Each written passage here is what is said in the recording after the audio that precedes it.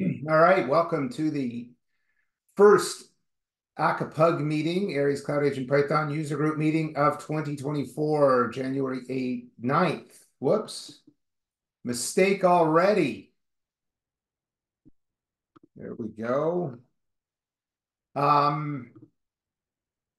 Topics today, we've got status updates on all sorts of things that are going on. We've got a prep for our next meeting, which is an ACA-Py roadmap for 2024. Patrick is going to give us a presentation on some W3C verifiable credential traceability test suite work that he's been doing that is just amazing and cool.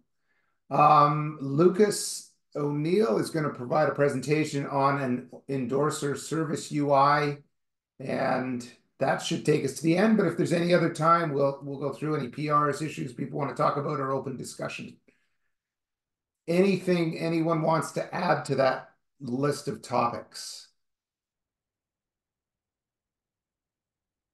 All right. Reminder that we are recording, that this is a Linux Foundation, Hyperledger Foundation call. So the Linux Foundation antitrust policy is in effect, as is the Hyperledger Code of Conduct. Couple of announcements to make is the annual reports, and that you'll hear more when I talk about the roadmap.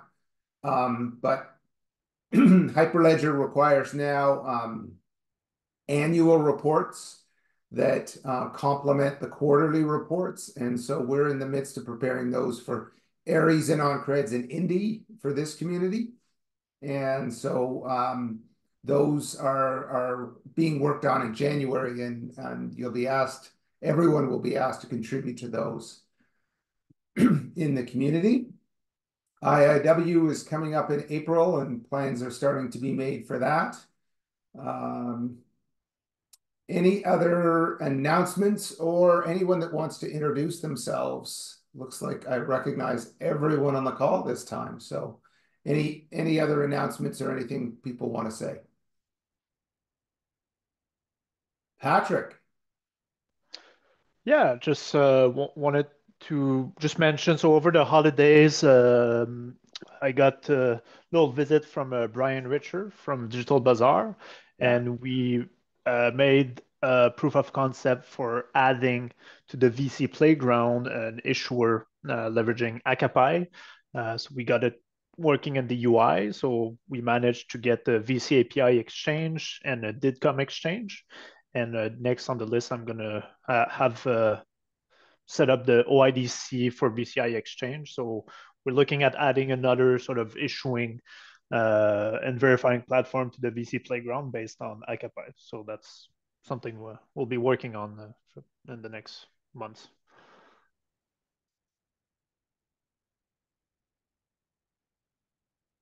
That sounds like a presentation for next meeting. Maybe not next meeting, but definitely when we'll have it fully incorporated, I'd be more than happy to All do it right. for this. So. Awesome. Okay. Thank you. Any other comments at this time? That was pretty cool. All right. Status updates. AnonCreds RS work is proceeding. The AnonCreds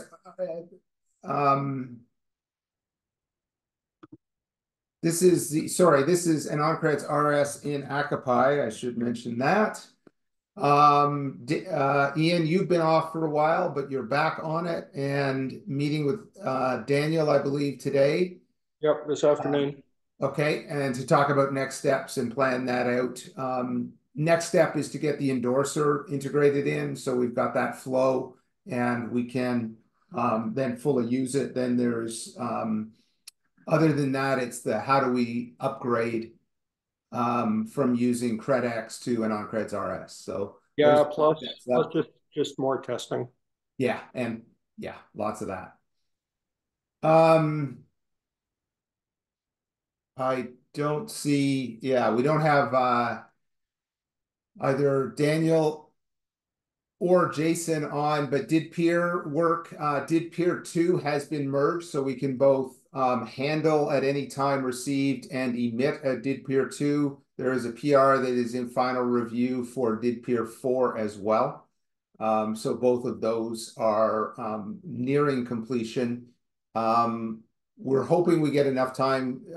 Jason's going to have to go over to another project for a bit, but there's a possibility he might be able to get through the did rotate part. So that's a PR that's half done, and hoping he can complete it. Should be fairly straightforward.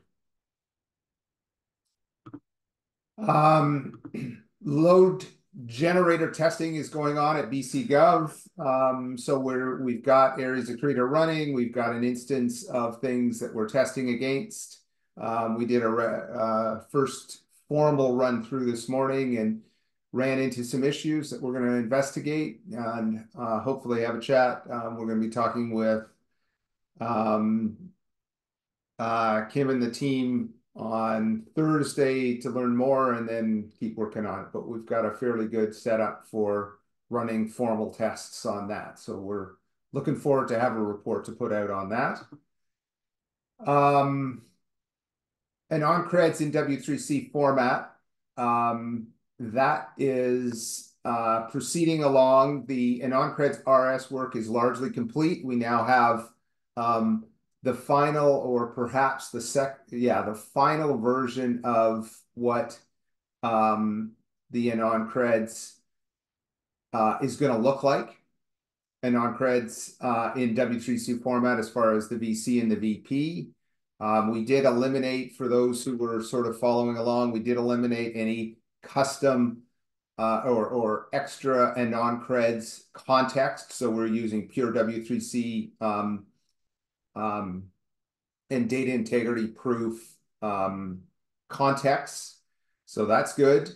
I believe we've got a switch that we can use to produce either 1.0 or 2.0 VC, 1.1 or 2.0 W3C VCs.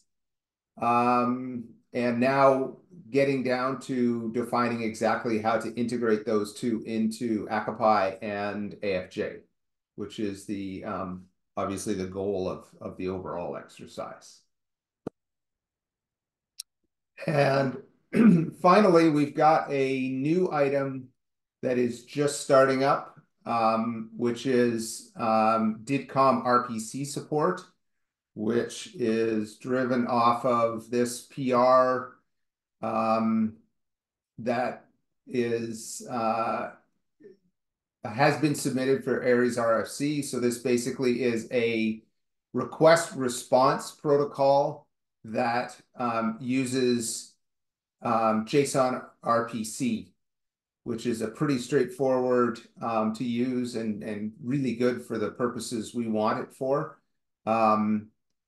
Allows the sending of JSON messages, a request message from a client to a server to say, hey, execute this JSON RPC, and then a response back in the format of a JSON RPC response. The idea here is that the Aries agent, in our case ACA-Py, would simply be the conveyor of the message, and it's expected the protocol itself would actually execute the JSON RPC itself. So Aries is largely ignorant of what is going on as a result of the calls back and forth, but the controller that is connected to a particular Aries ACA-Py instance or Aries instance would take care of carrying out the work. Any questions or comments on all of those things? Lots going on. All right. I won't take long on this one, but preparation for next week, if people could start, or next meeting, people could start to think about the Aries Cloud Agent Python roadmap for 2024. As mentioned, the annual report includes a roadmap component. So the idea is we do quarterly reports for all the projects in Hyperledger.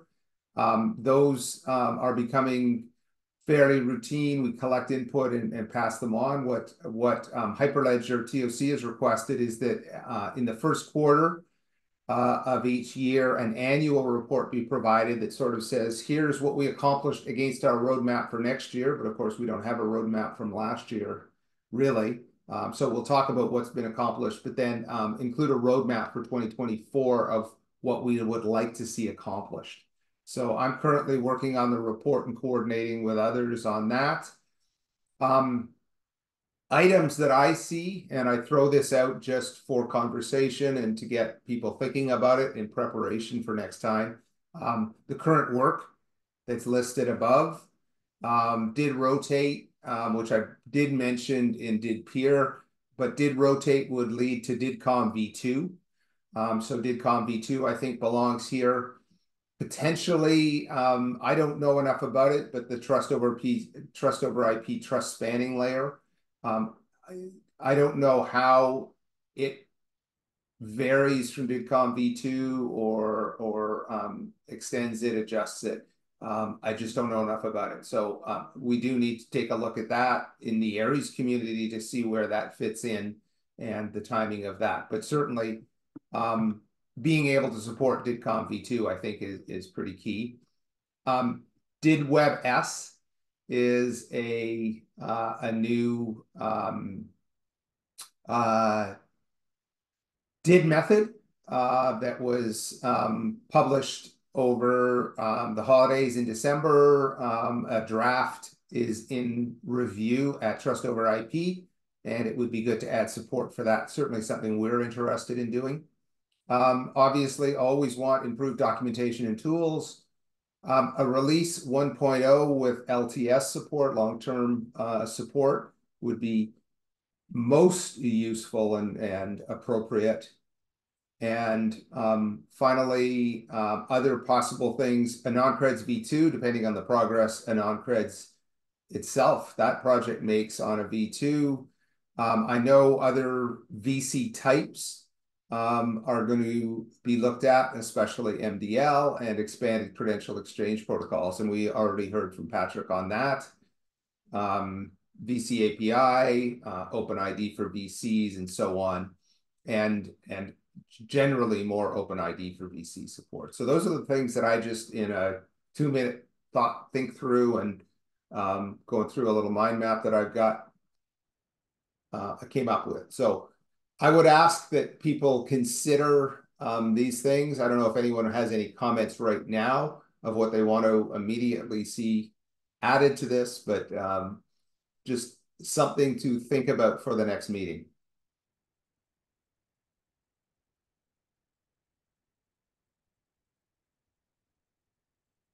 Okay, with that, Patrick, are you ready to go? And I can stop sharing and turn it over to you. Yeah, sure. All right. All right, let me share my screen.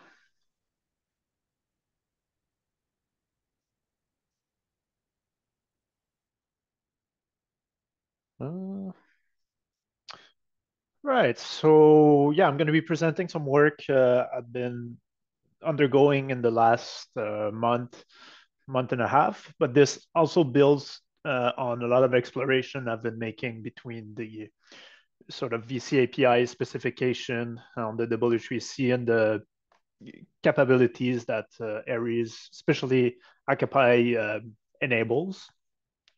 So what I have now is an API, which would be like call it an Aries Traceability Controller. It's mostly designed to enhance traction, so it builds upon a traction tenant, but it's also compatible with ACA-Py with some minimal changes. So the goal for the presentation, well, is first of all to just disclose the work that I've been working on and showcase it.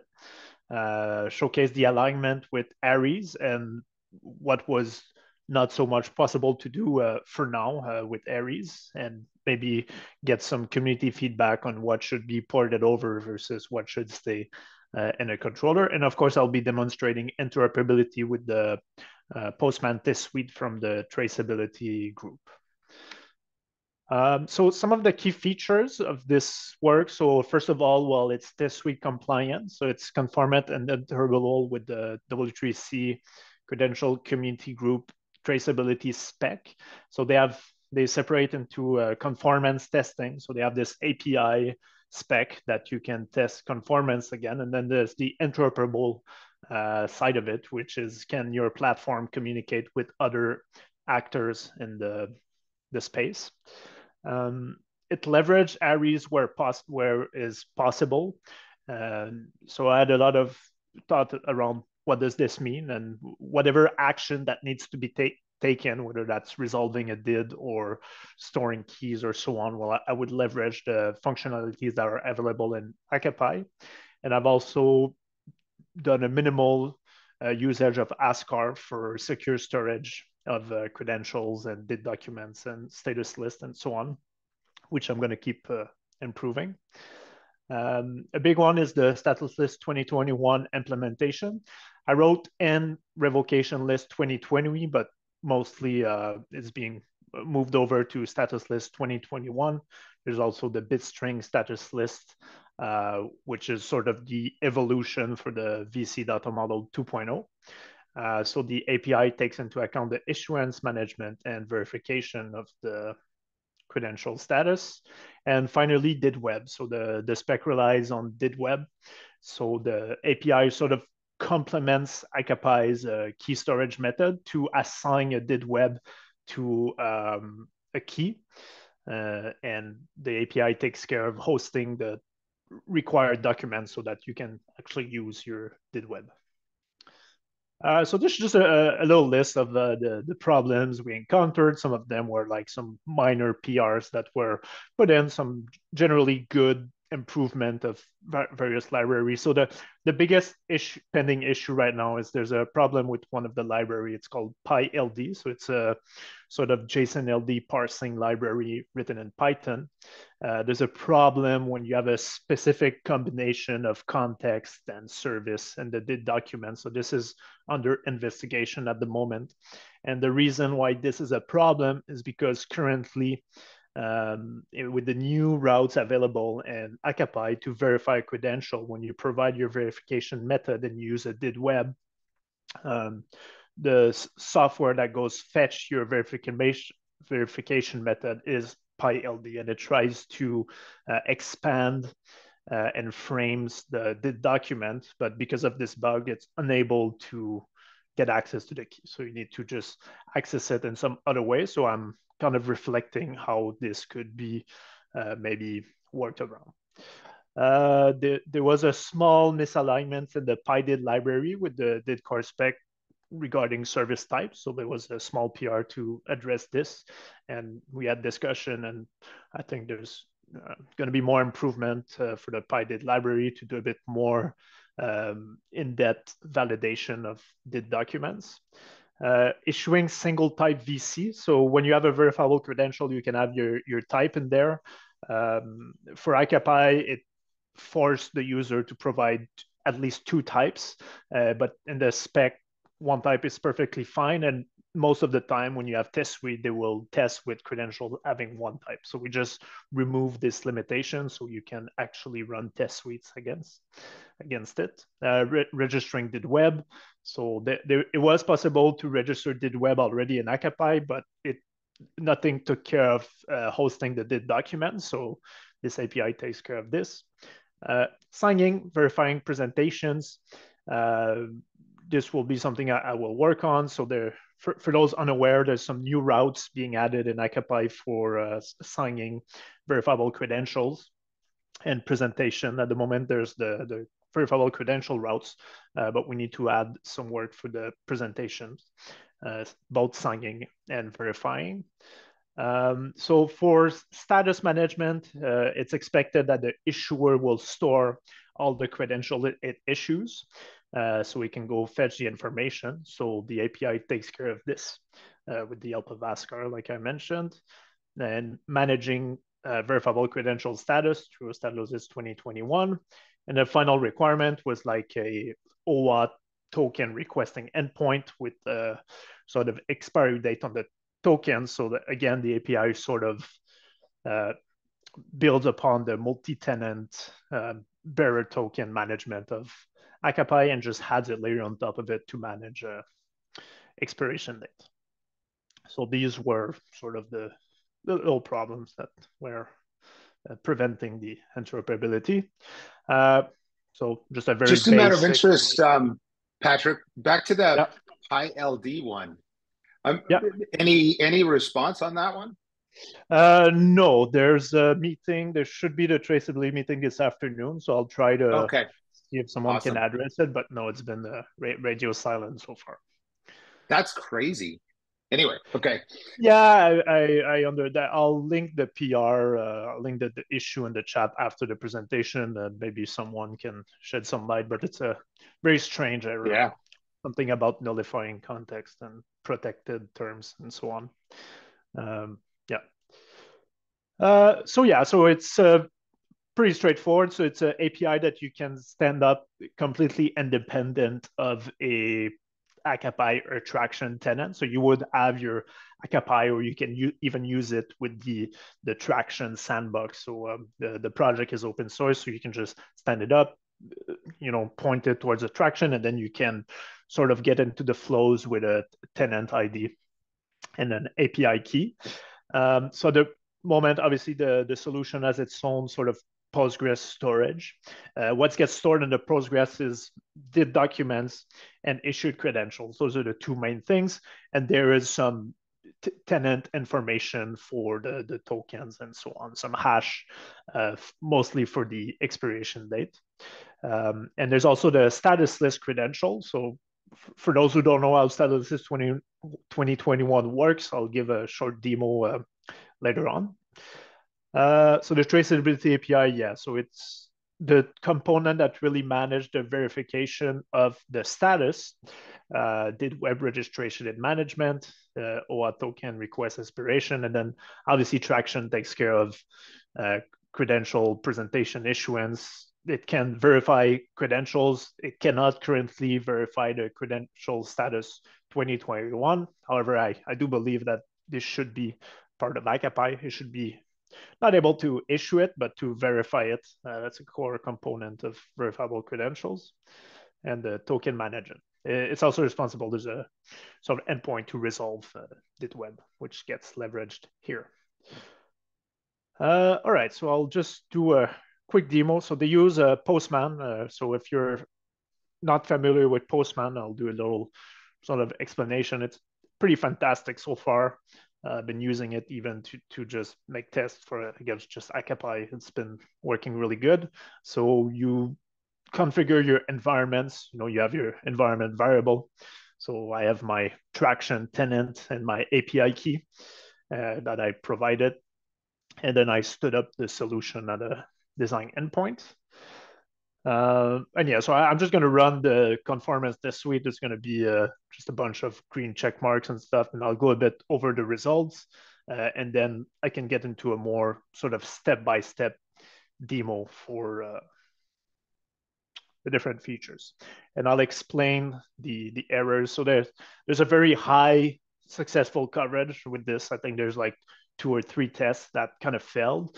Most of these tests for the conformance test suite, it's about validating the input that the API route receives. So for example, the credential issuance, you would receive a credential with options field of which signature suite to use, and then they will send you a bunch of negative tests, some positive tests, and you need to respond some specific error codes depending on the test that's being run.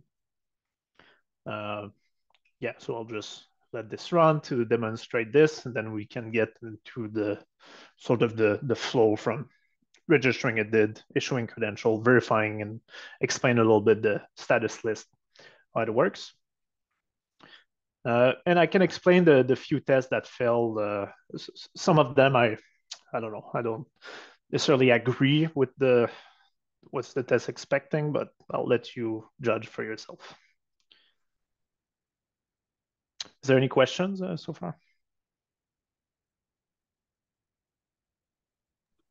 So what you're seeing, just to be clear, is a test suite defined by the W3C traceability group that is conformance to, and this is basically the core workers on this are the cohort of DHS, Silicon Valley Innovation Fund people. So it's the Transmutes and MavenNet and DHS folks. So they built this test suite. Patrick has put together a client basically based on ACA-Py that runs the suite, and as you see, runs it in all but 2 cases. I think there's 2 fails out of well, clearly more than 500 tests. So that's pretty significant. Really good to see, and you saw the work he had to do to get this to work. So anyway, just providing that second repeat of a lot of what Patrick said. Yeah, the spec, obviously, like this framework is mostly designed for supply chain, you know, export and importation of goods across boundaries. So the 2 tests that failed, the first one here, so the first one is it's actually fixed. So that was in the PyDid library. So it's the service type should be an array. So according to the core spec here, service type can be either a string or an array. PyDid was expecting a string just because of the work that was been done. So we got a pull request in. So this will be able to be changed as soon as the new release of PyDid makes it into ACA-Py. And I think the other test is a bit strange to me. So they want to be able to provide a proof creation date. So it expects me to have a proof dated 2006, which is a bit odd to me. You know, I think the creation date of the proof should be when the signature was generated and applied. But yeah, so I opened an issue on the traceability. I'm curious to get their opinion on this. So that's for the conformance test suite. The other ones are more based on different workflows and interoperability. So I just wanted to show this sort of little custom collection I did to test every feature sort of independently. And why is it not opening?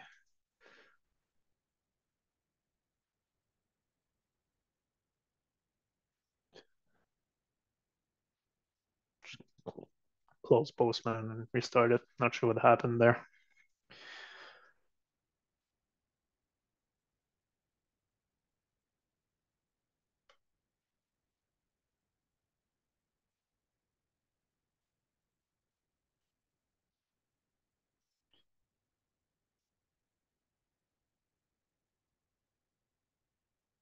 All right, so you define, you have your environment, you define your different variables that you want to use.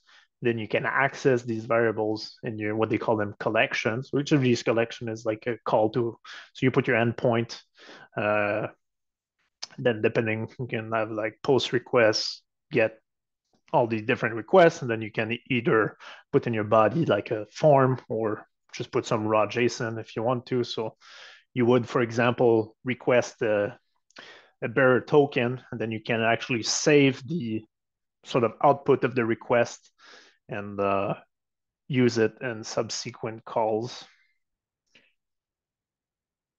Postman is sort of being slow right now, so hopefully I'll give it, I don't know, a few more. So there we go. So we have our response. And this obviously is like the token that Traction would generate from sort of the multi-tenancy aspect of it. So a few endpoints. So this is the endpoint that would respond to a did web resolve request. So this is what the did documents looks like for now. There should be the traceability context, but because of the bug, I sort of omitted it. So obviously we got our verification method. It used ED25519 verification key 2018. And yeah, so each tenant gets its own sort of service endpoint for the spec. And then I included 3 types of credentials you can issue. So just a simple credential. So you have here your credential and then your options. So it's very, very, very similar to the new endpoints in ACA-Py. There's some slight differences that are important, but it's very similar. So you can sort of issue this. So the API is really just a proxy. It receives the response, how the spec accepts it, sends the payload to ACA-Py. ACA-Py signs it and returns it. And then you have your proof added here. The API also sets a credential ID. So this is crucial for status management. And then you can sort of verify it here. So we have the verification status, and then we can have a look at what a status list credential would look like. So when you issue a credential that you want to have a status on it, you put in your options I think I should have added a purpose in there, but that's okay. So you would have the type that you put, and you would also put the purpose if you want, for example, a revocation or a suspension. And how this looks when it's manifested is like so. So we have here the credential status. So we have the actual credential that's used here. So if we click on this link, this is a hosted credential. And the goal of this credential is to hold this encoded list. So the list is actually a VC itself. And every time that a credential gets revoked, so this list is actually a bit string of binary values, and every credential, as we can see here, has an index in that list. So there's an algorithm that's well explained. So I think this obviously base 64 encoded, and then it's compressed. So you would de-encode this list, decompress it, access the bit of the credential, and verify if it's a 0 or a 1. And if it's a 1, it means the credential is revoked. And then every time the issuer would change the status of a credential, he's going to obviously modify this list, and he's going to reissue this credential and host it at the same endpoint. So now if we verify this credential here, we have it verified. And then if we would want to change the status, so I have the credential ID from the previous credential, and I want to flip its status to a 1.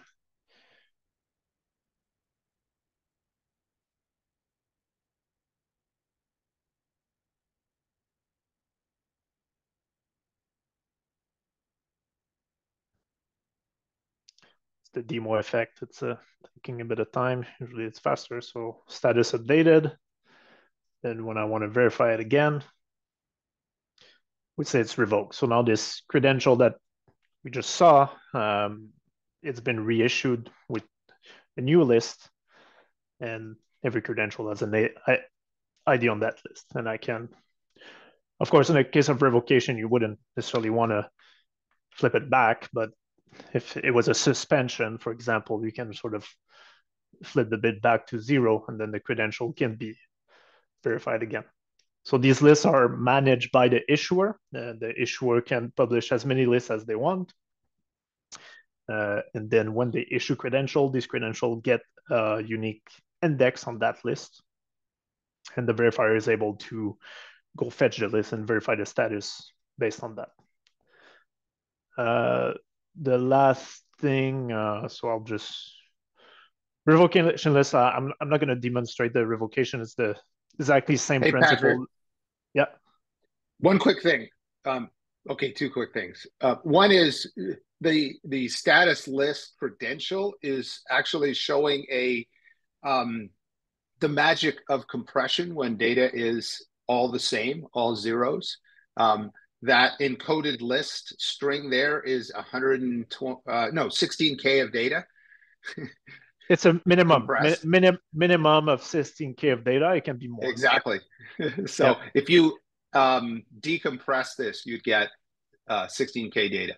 But anyway, the other thing that I want to talk about, though, is we could absolutely combine the zero knowledge proof based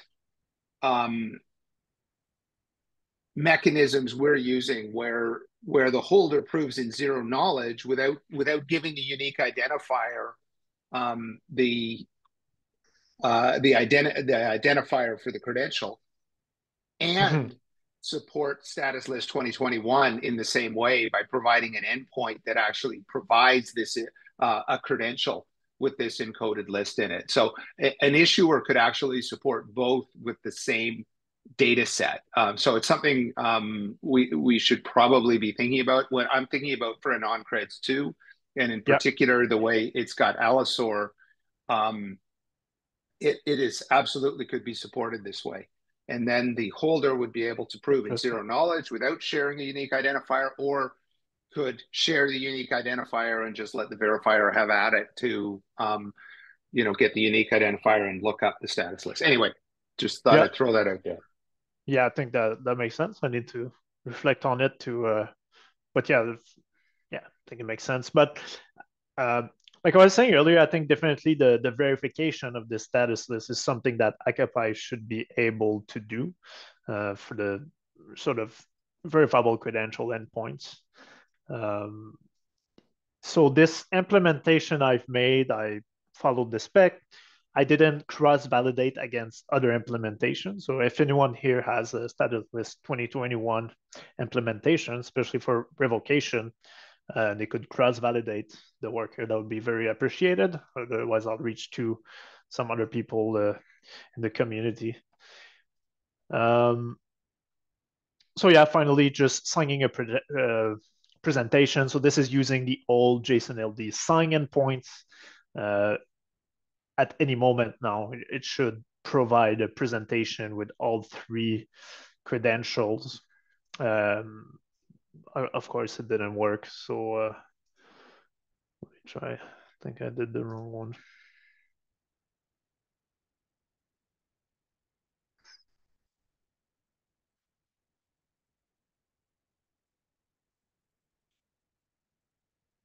Yeah, so anyway, I'll have to see. There's something weird going on with Postman. It's being a bit slow, and I don't know if the variables are saving properly. But yeah, so that's for the demo, and I'll just quickly finish my presentation. So for the next step I have in mind, so in the very short term, I would like to get more familiar with the PyDid library and actually use it to not only validate documents, but to create the did document and see a bit what is possible to do with this library. We had a bit of a discussion of updating to Pydantic 2.0, so maybe it's something I'll have a look. So Pydantic is a Python library to validate data. You can set up your sort of data classes and you can do validations against them. And version 2.0 brings a lot of interesting feature, but there's also a lot of breaking change. So that's a maybe. Add presentation routes in ACA-Py. This is something I would like to have a look. So like I said, there's the verifiable credential issuance and verification. I would like to add verifiable presentation issuance or signing and verify route. Interesting question about verify, and maybe I'll get opinions of people after, is if when you verify a presentation, should you also by default verify every credentials that it holds, or should you only verify the proof of the presentation? This is an interesting question to ask. Status list 2021 verification in ACA-Py. Review the process to retrieve did web verification keys. That's with the PyLD problem there was earlier. So in ACA-Py currently, it sort of frames the document. It's one way to do it. So I'm just want to sort of think what would be the the best solution short term and long term for addressing this issue. So I want to get to the bottom of the PyLD problem. If there's no solution, maybe it would be worth entertaining a conversation about getting DID web verification keys in another way, such as just resolving the DID document and going to fetch the ID. And another idea that I would like to bring is to add an optional time to live when you request a token in Traction. So at the moment, it just generates you the token. It embeds the time at which the token was issued, but it would be maybe interesting to add the option for the user to generate a token that's only valid for 15 minutes, for example, or depending different use case. That's it. Thank you very much. If there's any question, I'm more than happy to discuss it. Awesome. Thank you. We should probably move on because we've got one more presentation to come. Lucas, is the time remaining going to be enough? I can do it in a pretty short amount of time if we want. Okay. Okay. All right. Thank you, Patrick. Lucas, you're up next. I'll leave it open for you to share and talk about Endorser Service UI. Yeah, sure. Am I taking us to the end, or was there someone after me? I'll just... Nope, you've got the full time. Okay. Screen one, share. It's the architecture diagram, or little sketch. Got it. Okay, yeah, not a formal architecture diagram, more of a sketch. So the Endorser Service UI, want to stress that it's the Endorser Service UI, so it's an interface built on top of the Endorser Service, not on top of a Traction endorser or a ACA-Py endorser agent. So I won't take time to go through what the Endorser Service is, because that's already a Hyperledger repo. Hopefully we have some base knowledge of what that is, but discuss that if anyone has any questions too. So the Endorser Service UI, technology-wise, is a Vue single-page app front end, a Node backend, and it integrates with an OIDC provider. Now, for our BCGov DITP Endorser Service setup, in OpenShift, we have multiple Endorser agent plus service, or Endorser Service pairs, or whatever we want to call it, in a single namespace. So the intent for where we'd be running this Endorser Service UI, at least the backend part that does serve the front end as well, is inside that same namespace, because the backend is what's going to have access to the secrets that can connect to the Endorser Service. So the Endorser Service right here provides a way to get a token. So you provide the username and password. So the backend can do that exchange to get that token and proxy calls to the Endorser Service. So what's going to happen is the user is going to log in with the front end, and that's going to communicate everything in the back end. The back end, you can set up multiple of these Endorser Service connections, let's say, or not connections, but configuration. Maybe if you're only running one endorser, it doesn't matter, and you just have one username and password for the one. But for the DITP usage, we have dev test prod environments that have, B sovereign candy, sovereign test, all in those pairs. So we want the service to potentially be able, or we want the UI to potentially be able to offer you the option of which one you want to connect to. This is just using node config. So on the backend node app side.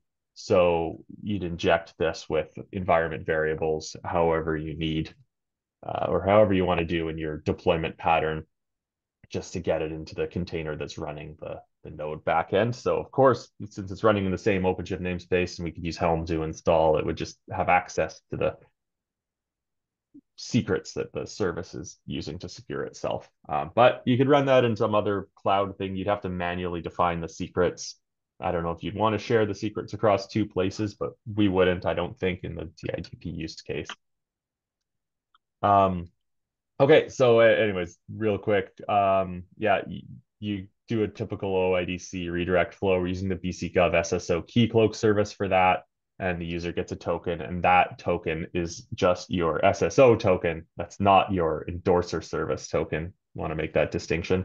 So this is how you interact with the front end back end pair, and it back end verifies your SSO token to see if you're allowed to connect to this endorser. So I'll show it in use. This will look a lot like the Traction tenant UI. If you've seen that, it is literally all the same framework, essentially, same UI library. So you go to the endorser service. I'm running this locally, so I've defined all those connections and stuff in secrets on my own. Select which endorser you want to connect to. You probably wouldn't have this if you were just using one endorser service. And also in DITP usage, we'd run 3 of these, one in each environment. So you wouldn't be mixing dev and test like I'm doing here, but this is just for my local testing. So I can log into bsovereign dev. I log in with my IDER, redirects me through our OIDC provider. It's generic OIDC client, so you could set it up however is needed. I log in with my IDER, it redirects me back, gets a token, the other token, the endorser service token, and now I'm in. So I'm connected to the bsovereign dev endorser service. Options here are I can check connections. Here's my connections in the endorser service, active one. If there's a connection request, this provides an easy interface to accept or deny the connection using the endorser service calls that accept or reject connections.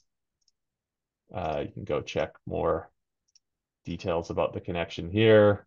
Row expander, mostly the same stuff as the tenant UI if you've used any of that interface, refresh table, etc. Oh, and existing connections, the important part for at least the stuff that I use it for is if you have someone set that you want to become or you want to allow to auto endorse transactions, you can go in here and change the endorse status to auto endorse or auto reject or manual endorse. You can deactivate the connection if you need to. Not going to action any of these. Edit a connection, set the alias. Not actually showing the alias in the table, but maybe that would be a useful thing. Same list transactions. So go see details about a transaction in the interface. There's an edit transaction in the service, but that's just a blank body. I don't think we'll actually leave that in. I noticed in the service, at least in the ones that we set up, none of the transactions created ats are filled in. They're all null, which kind of makes it trickier to track these transactions. So I'll look into that in the endorser service, maybe raise an issue. It happens in Swagger too. It's not just happening in the front end. So then the big, the next part I should show actually is, so I've logged into bsovereign dev here, right? So I'm allowed to do that. Let's say I want to log into Candy Dev. So I'm like an operational user supporting BCGov's endorser service setups. You can say Lucas is allowed to log in and manage bsovereign dev, but he can't do Candy Dev. So if I try to log in with that, I don't have access to this endorser service. I define that with simply, now, like I said, it's generic OIDC adapter, but in Keycloak, I've set up roles in our Keycloak that says, look, Lucas is allowed to be an endorser of bsovereign dev. I'll add him to Candy Dev, and I got signed out of that. I'll add him to Candy Dev. Okay, that's role is added, and now I should be able to go log in with my IDER. It was already SSO'd there, and now I'm looking at our Candy Dev. Uh-oh, there's the demo thing. That worked right before I did this. There you go. I don't know why. So here's our Candy Dev connections. So easy to say this operational user who's maintaining this is yes or no allowed to manage that particular endorser service by adding the role. The next part, oh, you can also check server configuration. There's just an endpoint in Swagger that, or in the endorser service that returns that. But the next part, and I don't know if this audience has seen much of this new allowance things that were added to the endorser service. That's something added by Gavin. We've only deployed this to bSovereign Dev at this point, our endorser service for bSovereign Dev. And this is something that allows you to specify DIDs, schemas, and cred defs that that are automatically endorsed. And so here's an interface to manage that, which I think is probably the most useful part, although the connection auto endorse setting is very useful for what we're doing. So you have a list of DIDs. You can go and delete that DID allowance if you really quickly operationally need to remove something that's become insecure, maybe. You can add a new DID here. I won't do that, but there you go. You'd just add the DID in there. Schemas. Here's the details that you set for allowed schemas. Credential definitions has a bunch more fields. And then there's the config file upload, which again, I'm not sure is new for this audience or not. This part's proof of concept. I haven't even wired up any of this screen, but this is where you have CSV files, I believe it is, of lists of DID schemas and cred defs that you'd want to allow, and you can either append to existing configuration or overwrite all existing configuration. This is the one where we want to flash you a million warnings before you set that. Yeah, that's a really quick walk through the UI. Yeah, I see Patrick has his hand up. Yeah, just a quick question regarding the allow of schema and credential definition. So you can actually say you're only allowed to request these schema on this endorser service. Is that what I'm understanding? The allowance is, and I'm actually not as familiar with it as maybe some other people on this call, so speak up if I'm wrong. The allowance for a schema is you specify this schema, and it says that someone posting a transaction based on that schema is automatically endorsed by this ledger. So someone doesn't have to go and manually endorse the transaction. Okay. Yeah, that makes sense. Yeah. Which you normally would on this screen finding, are you sure you want to accept or reject the transaction? Awesome. Cool. Yeah, it's that granularity level below setting the connection to auto endorse or the whole endorser itself to auto endorse, because you can, like we have one set up that just the one that the sandbox environment that you were discussing just endorses everything.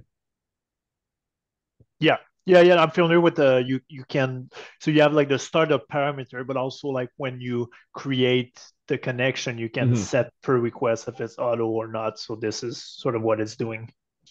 Yeah, and this allows us to, I believe, the goal is to precede it with these config files so that we say this business area, anything they're going to do gets auto endorsed. Someone doesn't have to operationally come in and manage the connection when they make it, or multiple business areas using the same credential, maybe. But yeah, I won't speak too much on that because that part I'm not actually as familiar with our plans for. Something else that came up. So you had mentioned at one point regarding when you had your architecture diagram, you mentioned something about the secrets and the WT token, like the service secret. Can you elaborate a bit more, like what benefit you would have had if you had access to those secrets?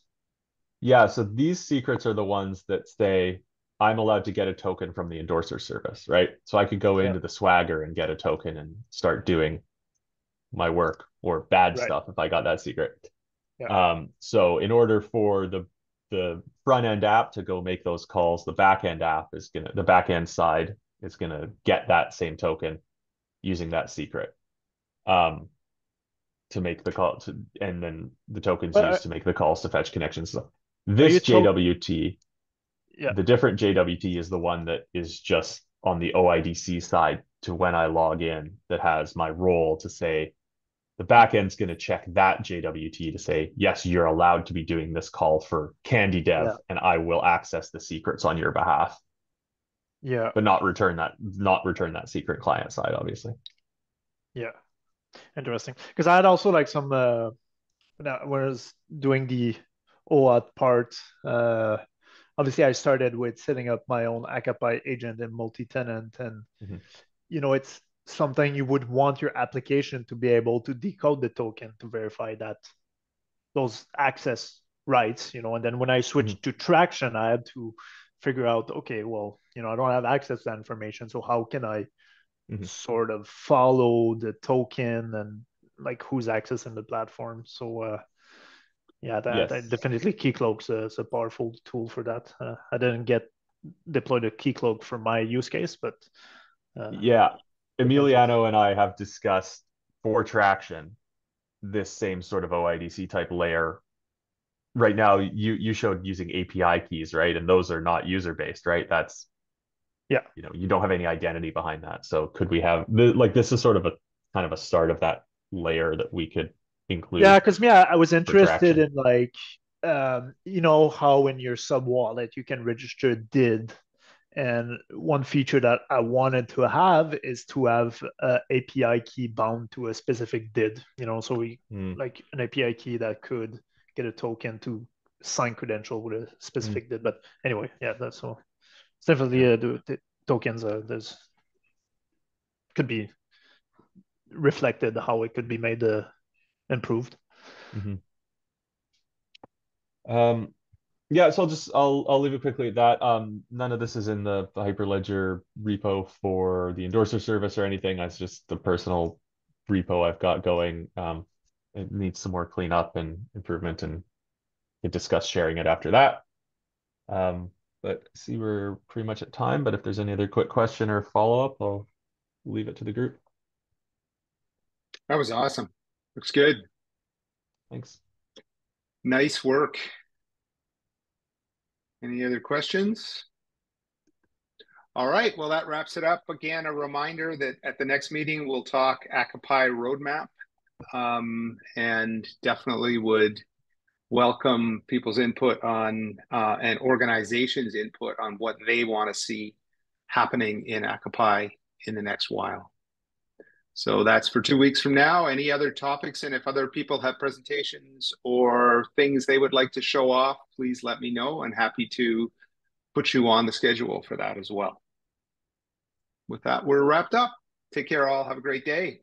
Fantastic. Thanks, Patrick and Lucas. Awesome. Thanks, everyone. Thank you.